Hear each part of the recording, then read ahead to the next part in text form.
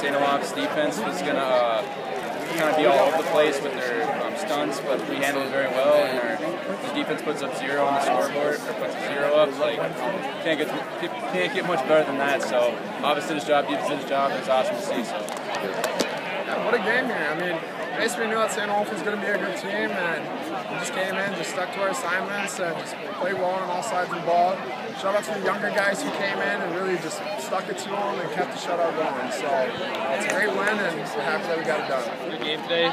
Played pretty clean, pretty good on offense. That was nice to come out, good start, keep it going. So that was good to see. Now we played more discipline than we had in the past. It was another good thing to see, and I think our line played good. Got to figure some stuff out, but I think all around, it was a pretty good day today.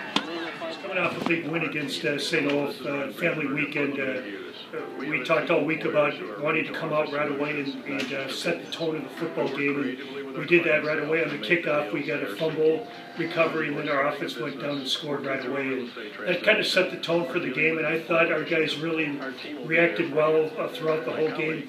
St. Olaf came with some exotic blitzes, and we were able to pick them up. And they had a couple sacks against us, but I thought our offense, for the most part, played really, really well.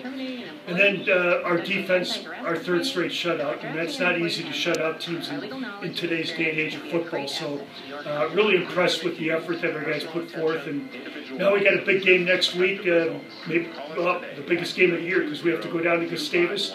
They've only lost one game, so we know we have to go down there and take care of business if we want to win the conference, and that's going to be we're going to be working on that all week, and our guys will be ready to go next week.